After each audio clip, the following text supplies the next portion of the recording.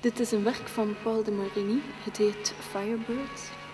In dit werk heeft hij zich vooral geïnspireerd door twee historische elementen. Aan de ene kant is er het aspect van de communicatietechnologie die op gang kwam in de jaren 30.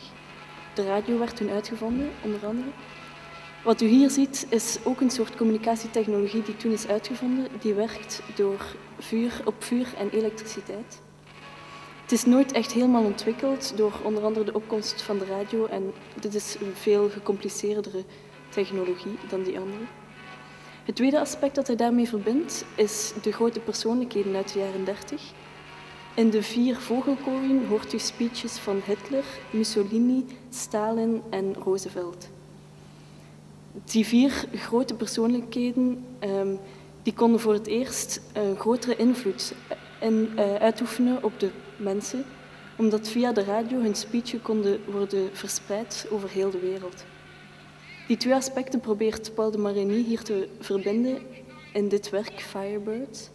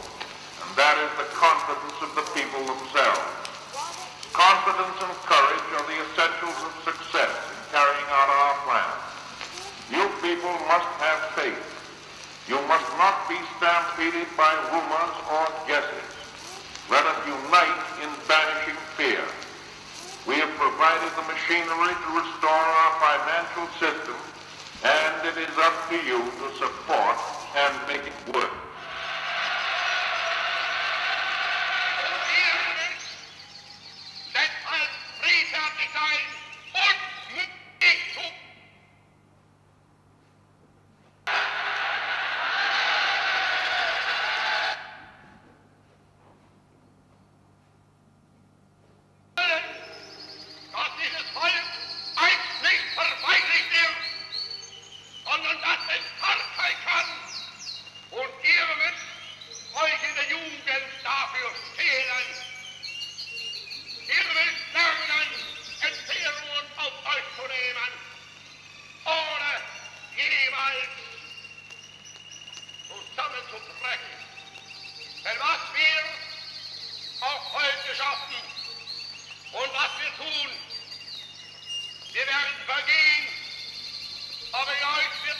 niemals weiterleben. Und wenn von uns nicht mehr möglich sein wird, dann werden wir die Fahne, die wir einst aus dem Nichts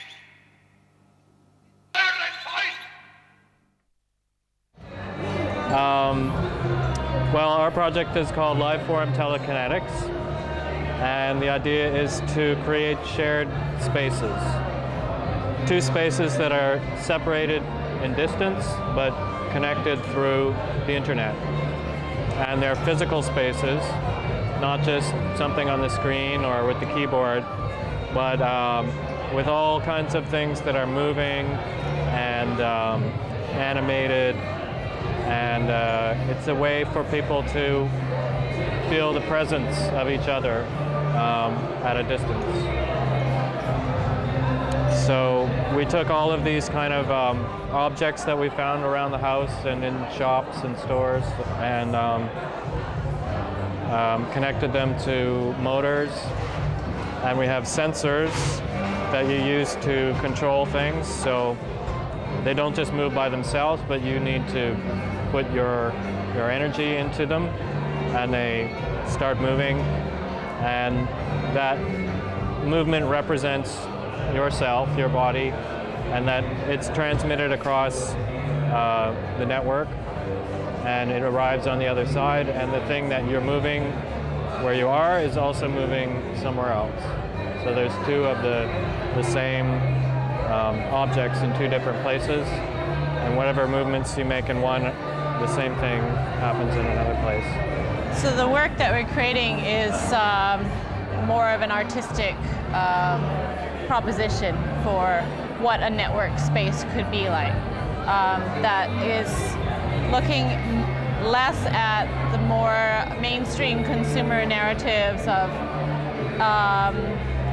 electrical devices and gadgets as being something that can make your world easier, or objects of convenience.